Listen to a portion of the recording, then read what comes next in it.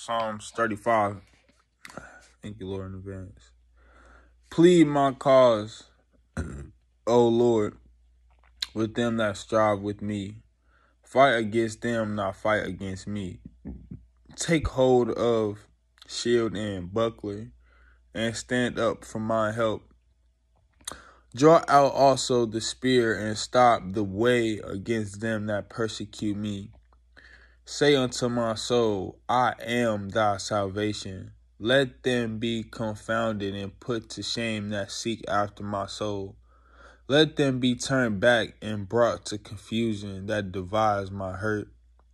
Let them be as chaff before the wind, and let the angel of the Lord chase them. Let their way be dark and slippery, and let the angel of the Lord persecute them. For without cause have they hid from me the net in a pit, which without cause they digged for my soul.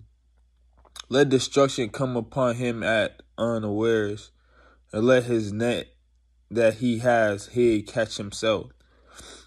Into that very destruction let him fall.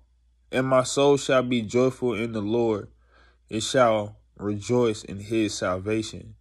All my bones shall say, Lord, who is like unto thee, which delivereth the poor from him that is too strong for him, yea, the poor and the needy from him that spoileth him. False witness did rise up. They laid to my charge things I knew not.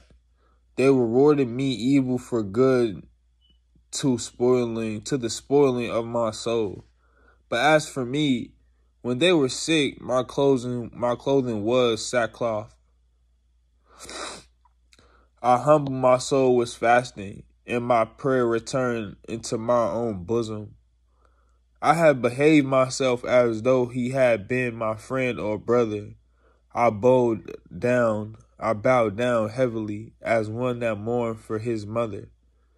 But in mine adversary they rejoiced and gathered themselves together. Yea, the abjects gathered themselves together against me. And I knew it not. They did tear me and ceased not. With hypocritical mockers and feasts they gnashed upon me with their teeth. Lord, how long wilt thou look on? Rescue my soul from their destruction, my darling from the lions. I will give thanks. I will give thee thanks in the great congregation. I will praise thee among much people. Let not them that are mine enemies wrongfully rejoice over me. Neither let them wink the eye that hate me without cause. For they speak not peace, but they divide deceitful matters against them that are quiet in the land. Yea, they open their mouths wide against me and say, Aha, aha, our eye hath seen it. This thou hast seen, O Lord, keep not silence. O Lord, be not far from me. Stir up thyself in the wake to my judgment, even unto my cause, my God and my Lord. Judge me, O Lord my God, according to thy righteousness, and let them not rejoice over me. Let them not say in their hearts, so would we have it. Let them not say, we have swallowed him up. Let them be ashamed and brought to confusion together that rejoice at my hurt.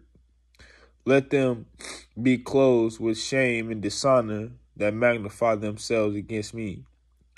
Let them shout for joy and be glad that favor my righteous cause. Yea, let them say continually, let the Lord be magnified, which have pleasure in the prosperity of his servant. And my tongue shall speak of thy righteousness and of thy praise all the day long. Psalm 35.